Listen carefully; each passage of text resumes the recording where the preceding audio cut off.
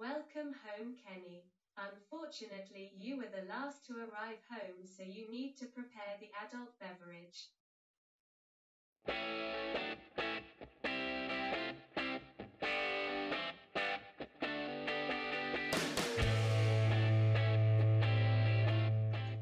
Hi guys, so I'm going to get straight into it as there's quite a bit to be covered during the demonstration. At the moment I am logged into a newly configured Blue Iris server. I've also taken my camera and to the Wi-Fi network, so I'm ready to do the integration of that camera to Blue Iris. So what you're having a look at right now is the Blue Iris, just a blank dashboard at the moment. I've installed the software on just a spare Windows 10 machine that I had, and this will essentially become my server that I'll be using to just run in the background as an NVR. So what we're going to be doing is adding a new camera. We then need to give our new camera some descriptive names. As far as the type goes, I've got the network IP. As I said, this camera has now been connected to the network and I've already got its IP address.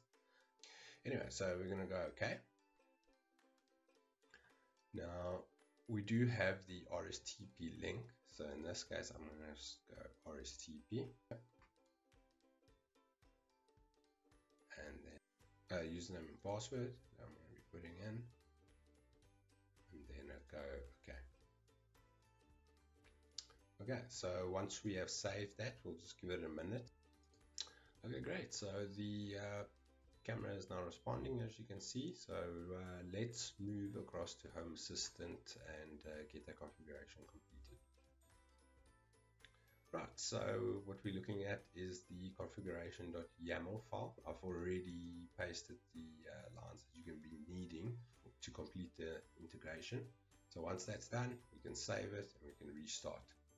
Next is see if the integration has worked. So the quickest way that I usually do that, I head over to Developer Tools. Then over there we've got an idea of what the camera should be called. So in this case it's Molny. So as you can see there, immediately it's popped up. And I usually just click on the more info, and there we go. So let's head over to Blue Iris and do some of the configuration for the AI integration. So the first thing that we're going to do is create a location for the files to be saved. So as you can see, you already have some in place. Let's go and choose another. I'm going to use auxiliary 9. So in my case, I will just store them on Pixdu. Okay. Right, and then I also just like to change the retention just so that it doesn't take unnecessary space on the drive. I'll set that to 2 gigs in 5 days. Then we're going to head over to the web server. For the web server, there's a couple changes that you can make, or if not, you can just keep it as default. So the one that you will notice is I've changed the port that I'm using. I think this is usually on port 80 or 81. I'll just use something completely custom. As you can see, I don't have remote access set up of mine. And then if you head over to advanced, 2 more changes require from. I normally set that to non-LAN only, and then I untick the use secure session keys and login page. We're going to go OK there. Right, then we're going to head over to users. So as you can see, I already have an AI user, but I'll just go through the process anyway. So we're going to say we will call this user AI, give it a password. And then the only 2 settings that you will require over here will be your privileges need to be set to administrator, and your access times, it needs to be LAN only. Okay, that cool. So that's pretty much what we need there. Then we're going to create the new camera. So if we go to add camera, we will just call the Molny snap. That should be fine. What I'm going to do in this instance, because we already have the camera set up, just to help with the settings, I am going to go and select the same one,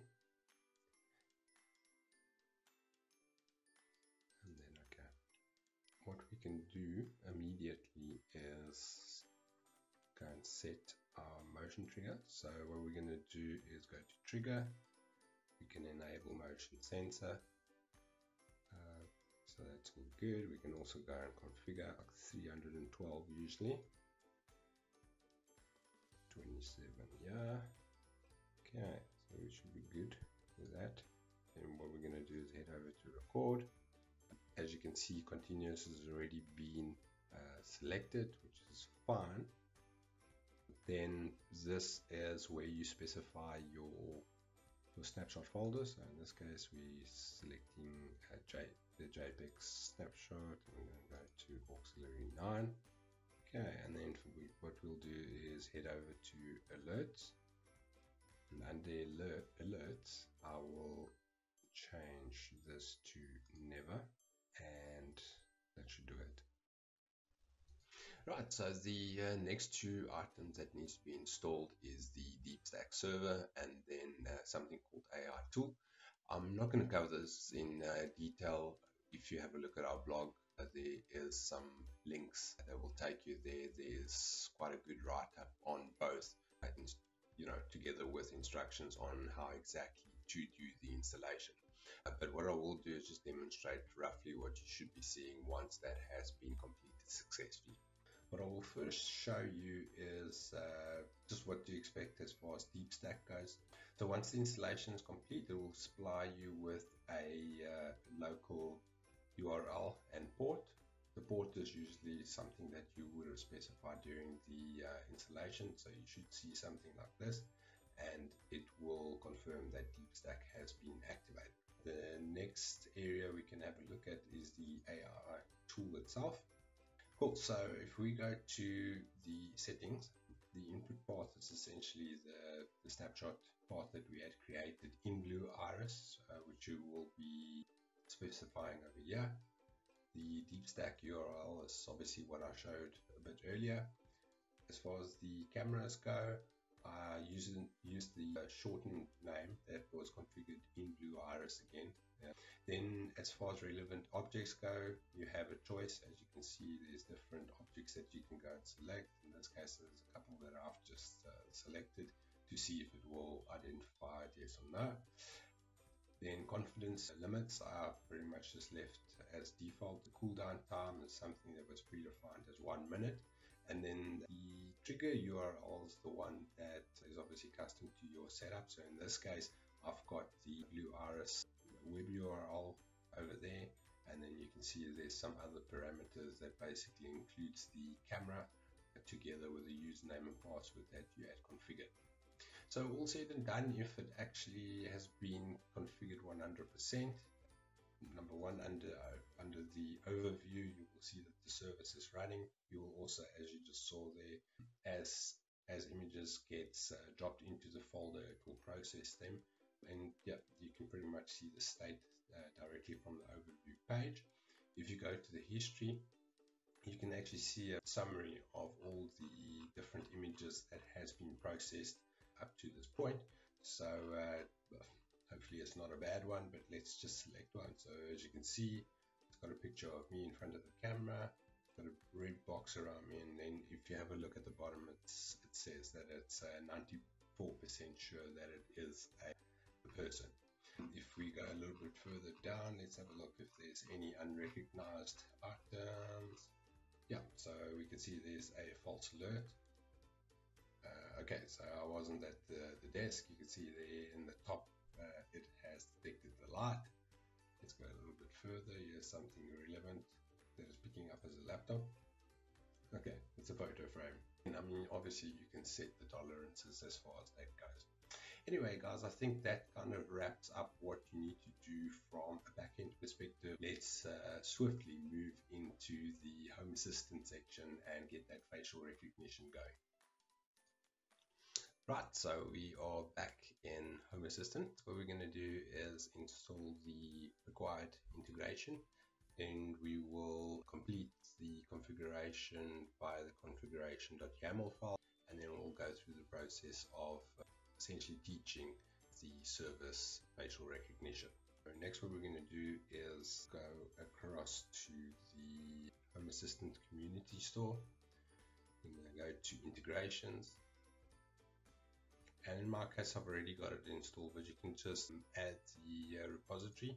So what we're looking for is DeepStack face custom integration. So you can go ahead and install that, and once you completed that, before you actually restart, let's head over to the configuration.yaml file. So I'm going to pop across to that now. So there's a couple lines. Again, I will supply the information in the blog as well for you to copy and paste. So we're going to save that, and then we will perform a restart. Once your Home Assistant has come back online, the next thing that we need to do is have a quick look if it is picking up the new entity that we've added. So as you can see, it is over there, but at the moment it has not detected anything. So you can see this is still sitting in an unknown state. So to get past that, what we need to do is basically teach it just to identify a face at first. So what we're going to be doing here is going to services, and then under services we will be fetching a service called image processing scan as follows, and then we will specify the entity, which will be the DeepStack face Milne demo camera, so the long name that I selected earlier.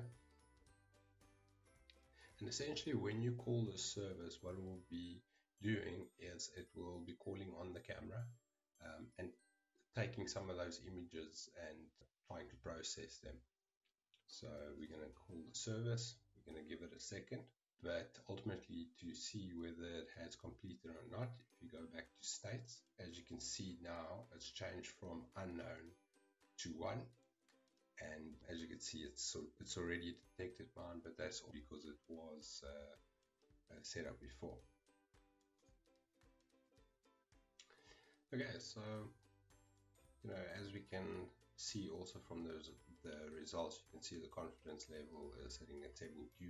It is possible to improve that, but before we do show you, I'm going to navigate to the actual folder where it has output the actual image that it used to complete the identification and the integration. I'll go there and I'll just quickly open that for you. That is the image, and if you had to enlarge it, sorry, I won't put you through too much agony in seeing that face, but at the top you can actually see that it says identified it as myself and the confidence level. So next what we're going to do is teach the service to get that confidence level up. As that confidence level goes up and it's a little bit more accurate in identifying you for whatever automations you want created at a later stage. So in my case, I've just taken a collection of some pictures. I've named it accordingly, and what I'm going to be doing is just pasting it in the folder that I specified for the service earlier. And we're going to head back to Home Assistant and run a few commands just to see if we can improve on the level it was before. So let's go over here. So again, we're going to stay within the developer tools, navigate to services. Then what we'll do is call up the DeepStack the teach face service. So in this case, I'll just start from the first photo and work my way through to 16. So essentially what you do is paste it exactly like that. Also just bear in mind that it is case sensitive. So if you spelt your name with a capital, just make sure that you do the same. Let's hit the call service. And we will just continue to do that, working through each. And obviously the idea with this is that the service is learning or facing different scenarios. In this case, I've got people around me, etc. in some of the images. Let's see if it does improve. I just went back to the service, and if you have a look at the attributes, you can see under confidence level it is now 80.6. So that exercise definitely does assist with making the service a little bit more accurate. Can we make an automation out of this? Let's see. As far as the automation goes, I'm going to be borrowing from Brad in the sense of setting it up via Node-RED. Just to briefly take you through that, what I've got is a state node that has been configured to essentially listen to the movement that is triggered on the camera. If that is triggered, it will then move into the image processing, and then based on the result of the image processing. So if it is unknown, do nothing. If it is someone that it detected, which is normally represented by 1, it will then continue with the rest of the automation.